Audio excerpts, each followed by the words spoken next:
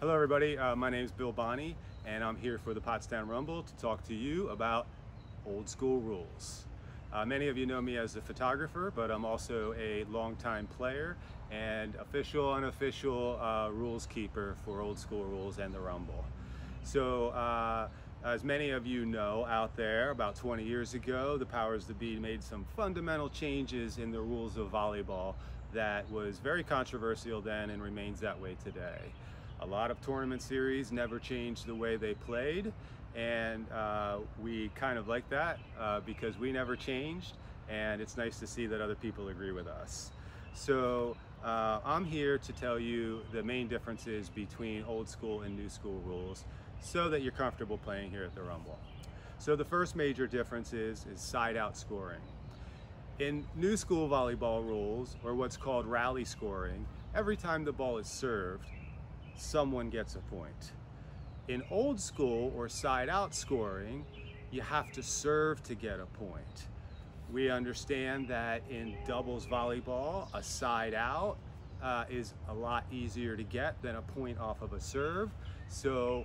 And also, we also believe that rally scoring hurts chances of comebacks. So we never changed that. So we still play side-out scoring, meaning you have to serve to get a point.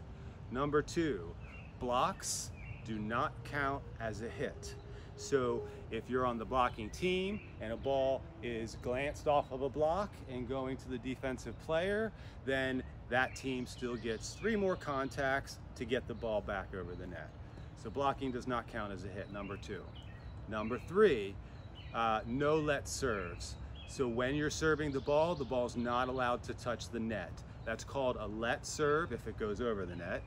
It's called a let serve, and that is a fault in old school volleyball and a loss of serve.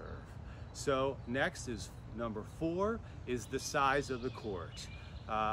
Originally the court was played 30 by 60 and defense was a big part of the game. Back about 20 years ago they changed that in doubles, made the court smaller, and we felt that hurt the defensive part of the game, and we didn't change that either.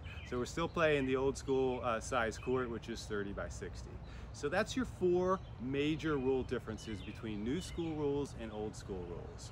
First, side-out scoring. You must serve to get a point. Second, blocks do not count as a contact. You get 3 more contacts after a blocking contact.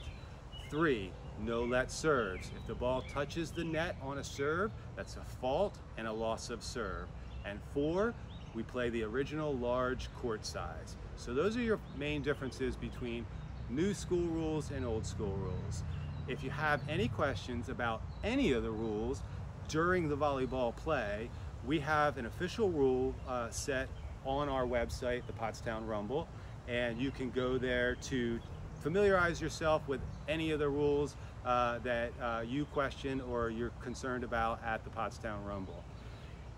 If you have a controversy at your net or at your pool, first go to those rules. Second, it's always a good idea to do a replay when there's a controversy.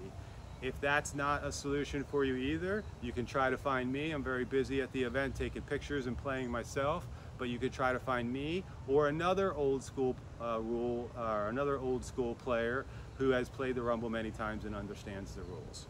So there it is, old school rules defined. So now that we have the rules defined, we have a framework to which to compete and find the best Rumblers out there, all right? Take care and good luck out there, guys.